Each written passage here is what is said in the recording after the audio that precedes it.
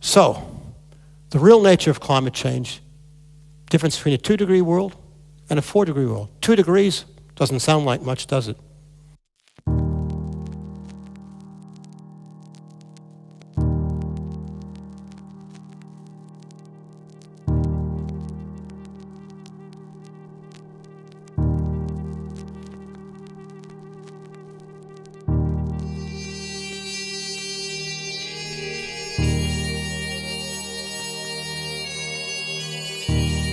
You have joined us at a unique and powerful moment in history for the kingdom. We know that the people of the world are looking towards the future and asking some very important questions. How will the hugely growing demand for energy be met in the future?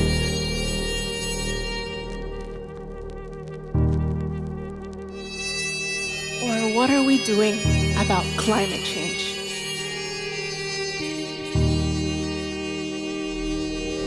These are tough questions with a lack of easy answers.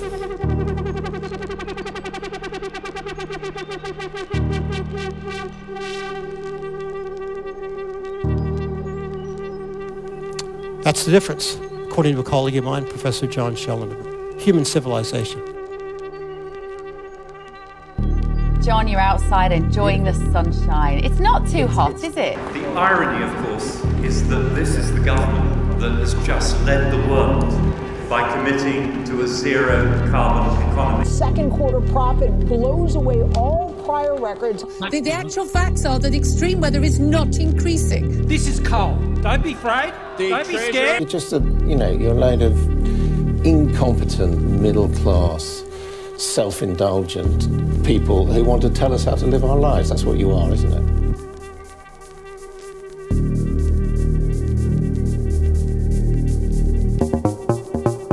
We are you. We cannot exist without you. Excellent in terms of our performance, in terms of our growth.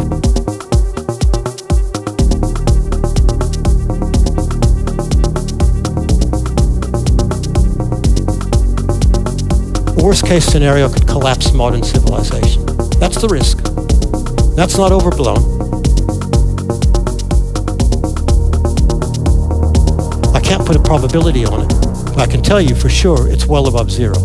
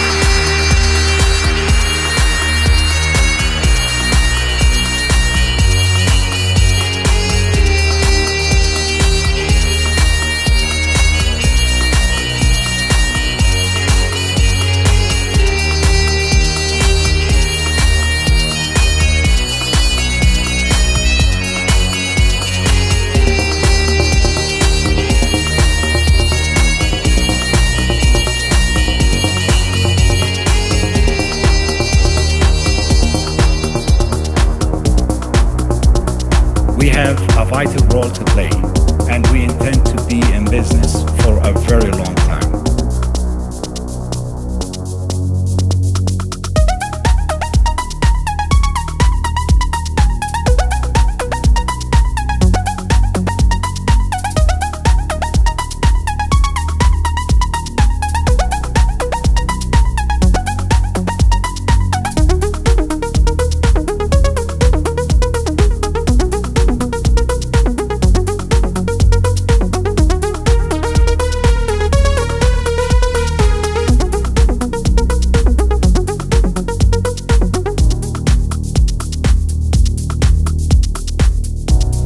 It is a moment in history that demands our very best.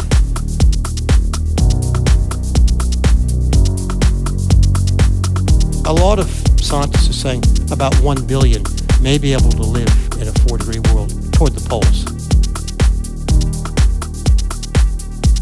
Our current population is about 7.5 billion. So you can do the sums. This isn't a nice future. And this is not going to be a gentle, planned population decline.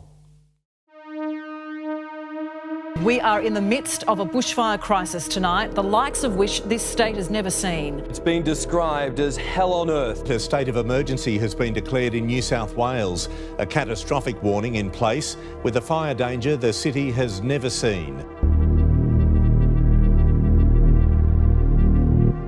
Many of the blazes are out of control and beyond anyone's experience.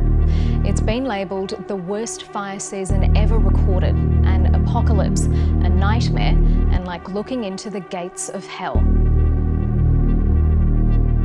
I've lost 7 houses already in Nelligan. I'm not going to lose any more, you kid. You've got to think about this planet as a system, because that really is what is at stake.